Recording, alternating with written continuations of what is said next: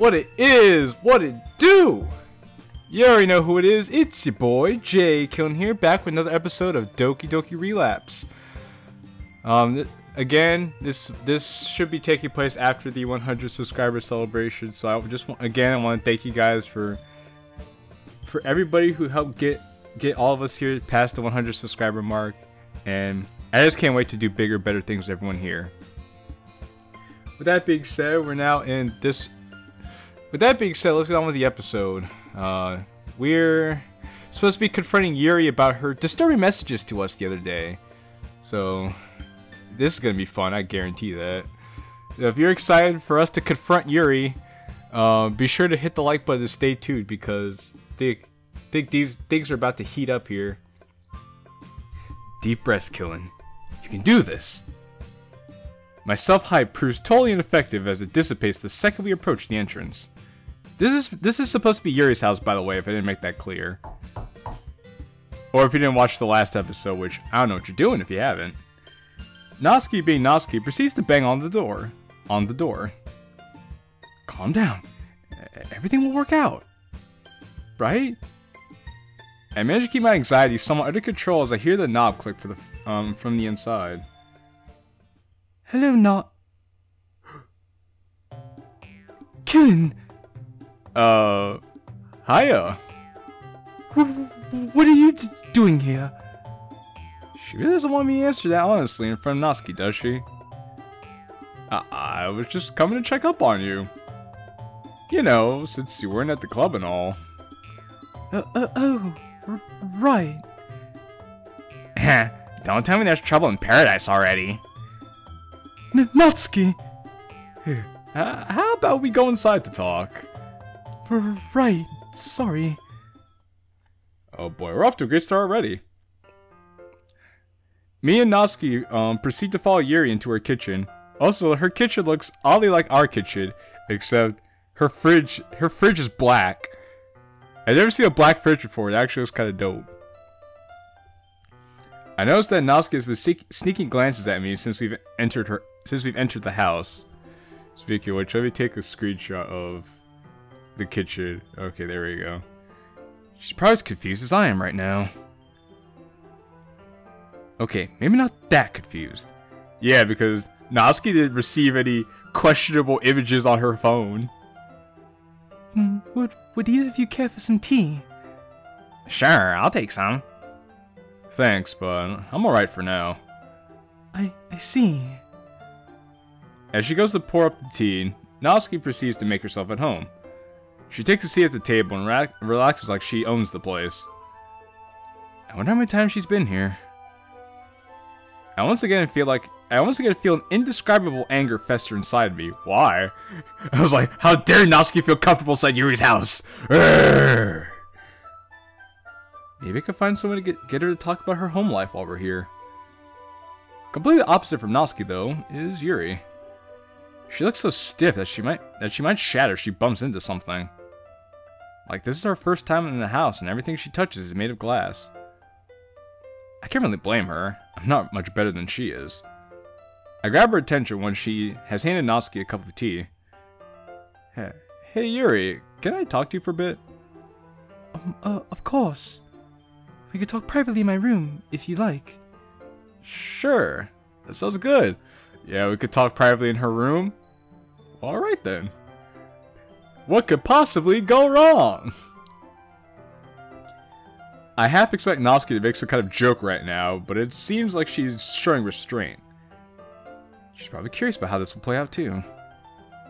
I follow Yuri as she leads me through her house. Oh, and yeah, this is indeed Yuri's room from all the other mods I've played, especially Blue Skies. I'm not sure what it is, but there's something unsettling about being alone with her in a bedroom. Yuri? About what you sent me earlier. I'm so sorry. I didn't know what came over me.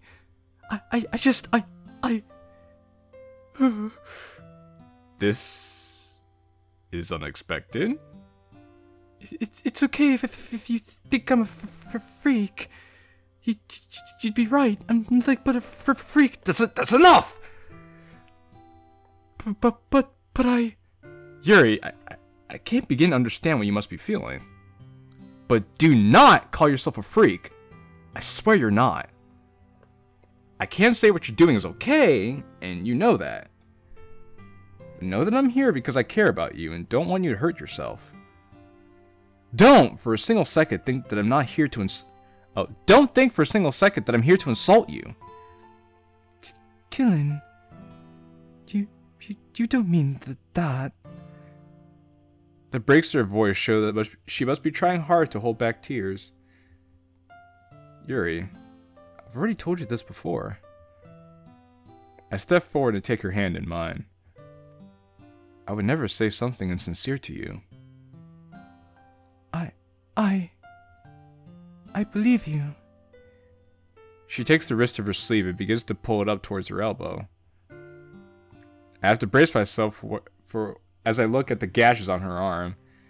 Those look very fresh. She's obviously been doing this for quite a while. At this point, it's got to be a habit, one I won't be able to break very easily. Where do I even start? I'm sorry about the picture. It's just, I was so happy after spending time with you. When I do this, it's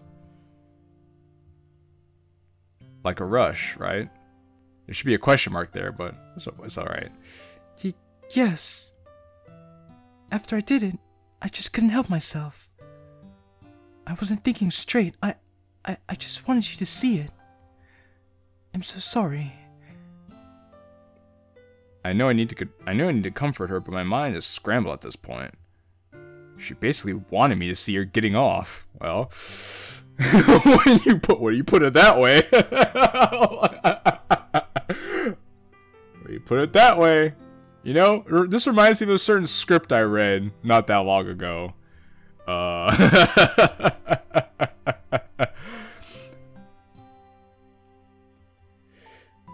That thought alone was enough to make me dizzy.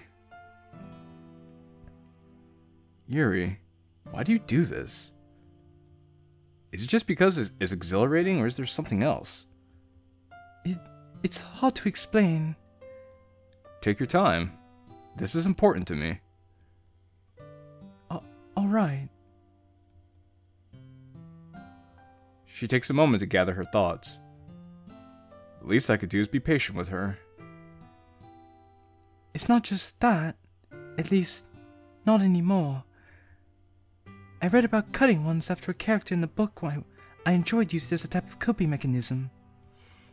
The first time I did it, it hurt a lot and I never want to do it again. But then I did it again. That's when I felt the rush. After a while, I began doing it for a different reason as well. Sometimes, it's like my head is full of noise. Thoughts coming from all directions, and all I want is the noise to stop. This is clearly painful for her to talk about. Well, at least she's being honest with you, right? The cutting helps clear your head, right? Yes. Trying to digest all this information is near impossible. I feel tears threatening my eyes as I try and comprehend what Yuri goes through. She pulls down her sleeve and proceeds to hide her arm behind her back. If you want to leave now, I'll understand. Yuri. I step towards her again, but this time it's for an embrace. I will never leave you. I feel a joke go through my body and tears on my face as I say this. Killin. I release Yuri and use my sleeve to wipe my eyes. After all, that's what friends are for, right? I smile at her as I say this. I suppose so. You're darn right it is. And as friends, we have to look out for each other. Huh? Which is why, from this point on, I'm officially banning you from hurting yourself. Oh, because that's how it works, right? That's so easy. From now on, I'm prohibiting you. I'm putting an arbitrary ban on you from hurting yourself. Well, if it worked like that, life would be life would be so much better if things worked that way, MC. Who's this guy think he is? But Killin, I don't... No buts! And as the bull goose loony, my word is final. I have spoken.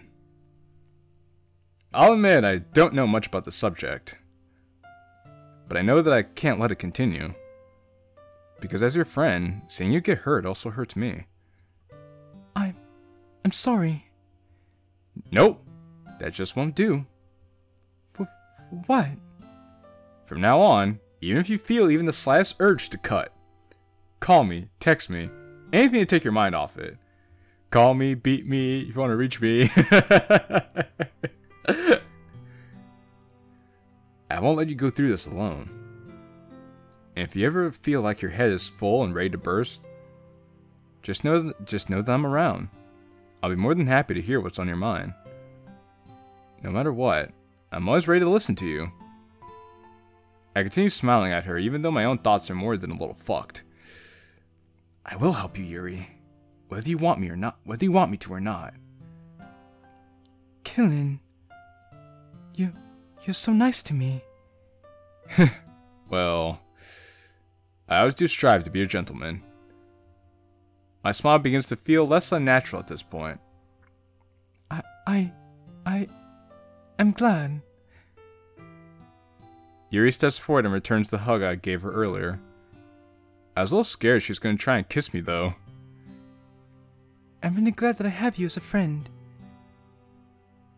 She ends the hug after a short while, and we just look at each other for a moment. My fear of a potential kiss does remind me of something I want to talk about. And, Yuri, I'm sorry if I made this worse for you. Sorry? Well, yeah. When we spent time with each other yesterday, things may have moved a bit too fast. I'm sorry if that made it hard for you to think clearly. You don't have to apologize. It was partially my fault. It's just that... She thinks about what she's going to say and begins to smile sadly. Killin, during lunchtime, I eat by myself. Did you know that? Yuri. It's a great time to find a quiet spot and do some reading. In fact, I always have some books with me. And, well, books are so full of amazing and inspiring people. People you want to fall in love with. Or people that you know or people you just know would make a really good friend. Cheerful people who always put a smile on your face. Or deep thinkers and problem solvers who discover the mysteries of life. It might sound silly, but when I met you, it was like you were one of those people. You were nice to me and made me feel important. Like the things I thought and said really mattered. You made me laugh and feel a confidence I haven't felt before. So when you invited me over to show me something you thought I might enjoy, I got so excited. And after we spent time together, it felt just like you were another character I had fallen in love with. I just got so caught up in what I was feeling, I couldn't help myself. I don't think I've ever seen her talk so clearly for this long, even when we were discussing books. She said it felt like she was in love with me, but only because she saw me as someone from a book. Yuri, I'm sorry, but I'm not one of those characters from your books. I know. I'm flesh and blood, and the care and concern I feel for you are real. Killin. But I'd be lying if I said that I wasn't caught up in the moment too. Ever since yesterday, I've sort of been all over the place. I see. But I do know for certain that I enjoy spending time with you. Even if it's not as a couple, know that being by your side makes me really happy.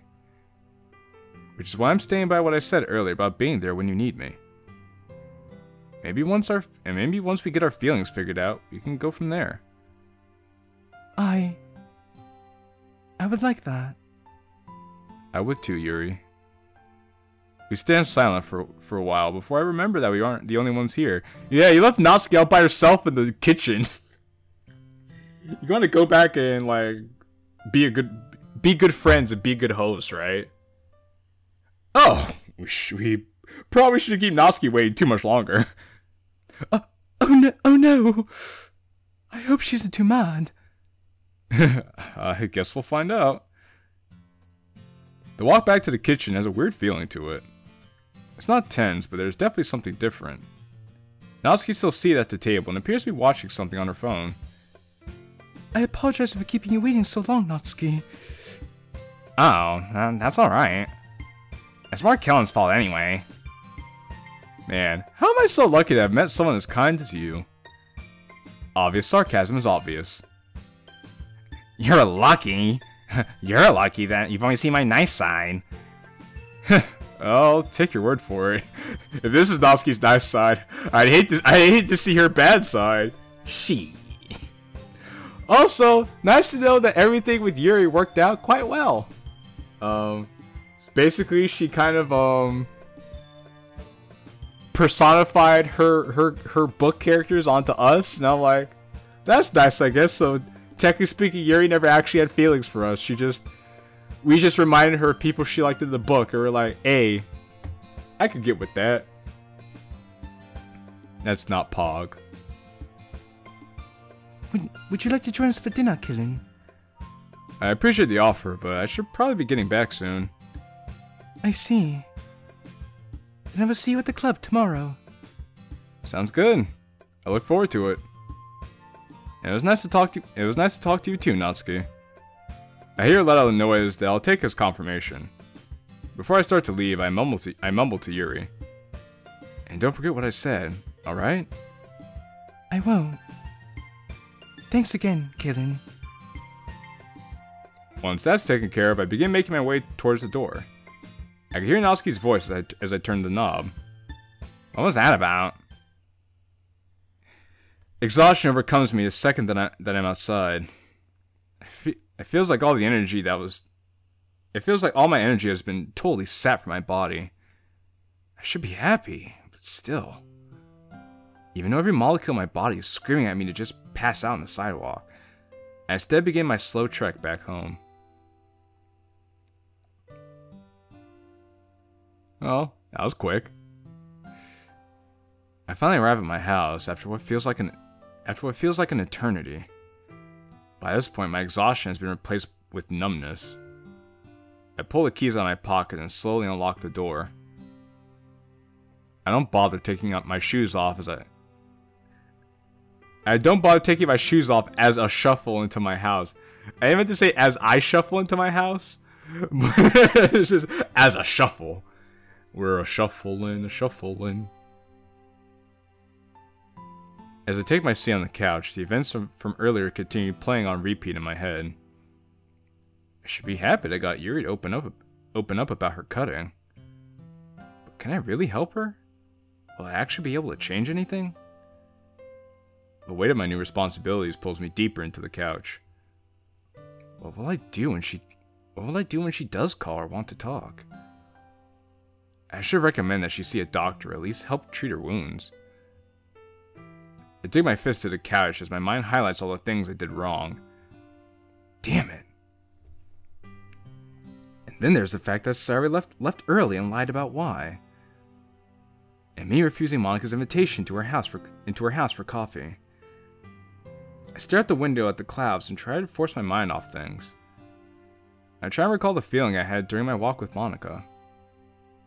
Even with her strange behavior lately, that walk just seems so... right. Like we were just two normal high school students walking home together. Nothing extraordinary or special about us. I wonder if things will be awkward between us now. This thought kickstarts my brain into once again worrying about everything that's happened so far today. I just sit, staring out the window, trying to make sense of what has happened.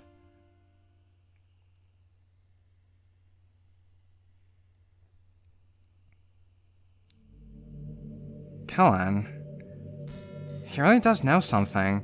He really could be like me. He knew about the weekend assignment even though we hadn't talked about it yet. I'm overflowing with joy at the thought of being with someone who's the same as me. But I'm also feeling something else. It's okay that he didn't come in with me. He probably just had something to do. He ditched me for that depressed bitch! My skin crawls at the thought. That's not true. Even if he did go to see her, it's only because he was concerned. Face it, even though he's different, he still doesn't want me. Who he chooses to be with is fine. I should just be happy that I'm not alone anymore. Don't lie to yourself. I want him to be with me. I want him inside me. Even though I know that thought isn't mine, I still feel tingling in between my thighs. See? I knew it. I want him to fuck me.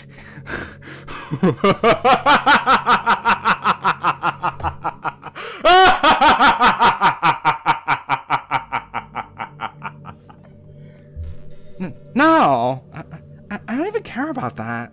Are you sure, Monica? Something tells me that's not true. He was like, God, I want him to fuck me. But why? Why won't he talk to me? Even if all we do is talk, my body betrays my thoughts as the tingling sensation grows stronger. Why bother even lying about it? Everything I've done because I wanted to. I enjoyed watching my friends die. It made me feel so powerful. I am the god of this world. No one else matters. I feel tears threatening my eyes. I try to talk back, but nothing more than a little whimper comes out. I know how to fix this. He's bound to give up on her if she gets any worse. No! It won't work. But things are different this time. Surely he's only ignoring me to spare her worthless feelings. She's my friend. The tears roll down my face as I force myself to speak. Even if she isn't like me, I still care about her. Why do I even bother caring about such trash? You know how to fix this. I can't. Not again. Just a little bit won't hurt. Even if she only gets a little worse, Kiln is sure to see her as a lost cause. I can comfort him before one of the other two cunts get a chance. I try to fight off the fog that's encasing my mind. No! I won't let... You know how to fix this. You know how to fix this. You know how to fix this. You know how to fix this. You know how to fix this. I know how to fix this. Ayo, ayo! Ayo! Monica getting down and dirty. I shouldn't be doing this.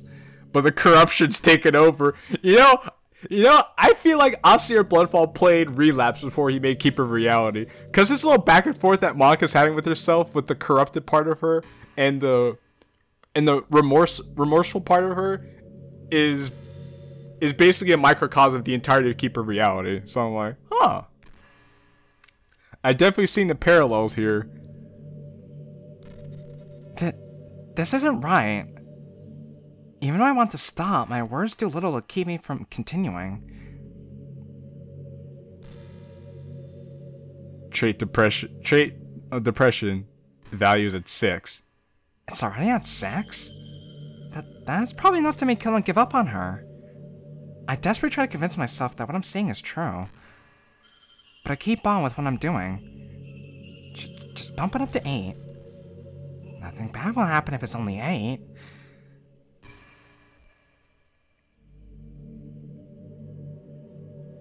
Access denied. Huh? I'm slightly relieved that my access was denied. However, that relief is quickly overcome by anger. My access has only ever been denied when I try to change Killen. Running traceback. Traceback blocked. What's going on? Show poem, please stop. Please stop. Monica, I'm hoping that you never read this, but I can't take any chances. I've been looking through some of the files more and, well, I'm not mad at you. If I was in your position, there's no telling what I would have done. But things are different now. I really believe that I could change things. You don't have to be alone anymore. The pain of being alone, of being cursed with sentience. You don't have to face them by yourself anymore. If you're angry or want to get something off your chest, please just talk to me. I may still be a little dense, but I truly do care about you. We can make this place better together. We can create happiness. Oh, and I won't know if you open this file or not, so don't worry about that. Thanks for listening. Kellen. I can once again feel tears rushing down my face. What? What's wrong with me? I lay my face down on my hands and began to cry ugly sobs. I was going to again. I'm so sorry. Sorry. Everybody. I let him down. He knew better than to trust me. My mind begins to go foggy as I'm overwhelmed with emotions. Sorrow, anger, guilt, jealousy, fear, regret. Again, I'm seeing the parallels between Keeper of Reality and Relapse. I'm now starting to believe Aster Bloodfall played Relapse before he made Keeper of Reality. All swirling around like a hurricane of noise barreling through my mind. Here I am, rocking like a hurricane. I feel like I'm going to be sick, but I'm too fatigued to move. I shut my eyes and clench the sides of my head with my hands. This does not stop the thoughts and feelings from swirling around, though. I try to scream, but no noise comes out. Or as I feel myself about to black out, I manage to focus on something. I truly do care about you. As I repeat the line over and over again in my head, the noise begins to fade away. Soon, all I can hear in the room is my heartbeat. And that one line.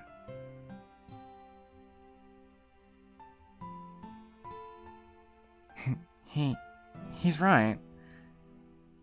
I knew things could be different, yet I still tried to. My throat is dry and scratchy, and my eyes feel sore and puffy. He was smart not to trust a monster like me. I return my head to its position on the desk and stare at the moon. Kellen, I wish you were here.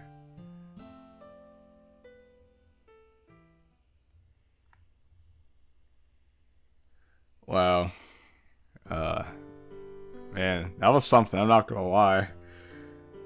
Anyway, someone, I've received some feedback that people wanted to see shorter episodes from me, so I'm gonna end this episode here, and let me know if you guys like the whole shorter episode thing, or if you want me to go back to making longer episodes. If you like the shorter episodes thing, then just be sure to keep that up, and just be prepared for more parts. But in any case, I want to thank you guys for watching. If you're new here, be sure to subscribe to the channel and join the Discord. Link is in the description. Be sure to leave a like on the video if you haven't already. And thank you for being a part of the community. I love you all, and you're more than welcome to be here. It's been real. It's been fun. It's your boy Jay Killen. Ciao for now.